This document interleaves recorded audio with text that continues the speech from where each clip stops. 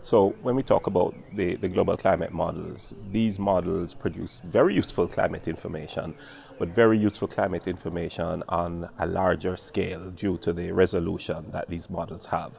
So the scale generally will produce, for a region like the Caribbean, which has small islands, it will produce good information that is useful on the regional scale.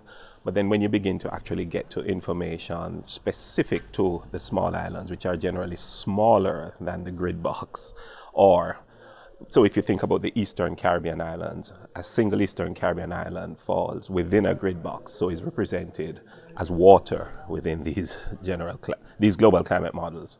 Or even the larger Caribbean islands are represented as one or at most two grid boxes, so you'll get information for just one or two grid boxes. This poses a limitation for the small islands of the Caribbean region and small islands in general. And so you don't end up with refined, finer scale, sub-country scale information for the small islands. And this is a limitation.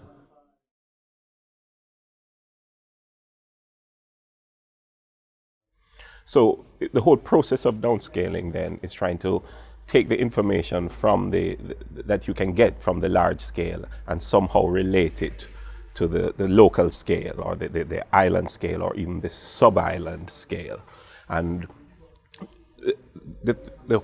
going through the whole process of downscaling, therefore, is delivering that kind of information that is a little bit more precise, well, at least includes the island.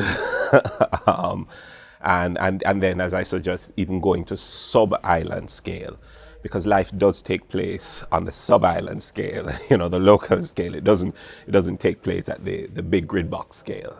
So downscale is very important for the small islands of the region.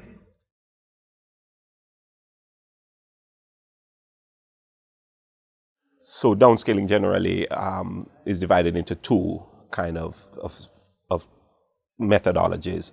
There is the dynamical downscaling, which is the equivalent of doing the modeling that is done at the large scale, but doing it at the finer scale resolution. Of course, the limitations are that you can't divide the world up into really, really small grid boxes and then do the whole world. So dynamical downscaling, you first have to define the domain that you are going to run the model over. In our case, we define a kind of a Caribbean intra-Americas domain. So we limit the modeling to that domain. But of course, you feed in to the boundaries of that domain the output of the large scale models. So it's the larger scale model information that drives then the finer scale model. And that's the dynamical downscaling. So you're essentially doing the modeling at a finer scale, but over a limited domain fed in with the information at the boundaries. And then there are usually statistical approaches that you can use as well, statistical downscaling. With statistical downscaling, I think there are a multiplicity of methods. The kind of methods we are using are those where you make a relationship between the large scale and the local scale.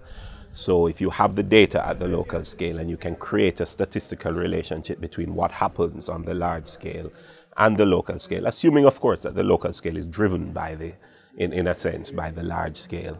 And then you utilize that statistical relationship, for example, in a projection, for projections, because you can then project the large scale, utilize the statistical relationship that you have made with the local scale, and derive information at the local scale.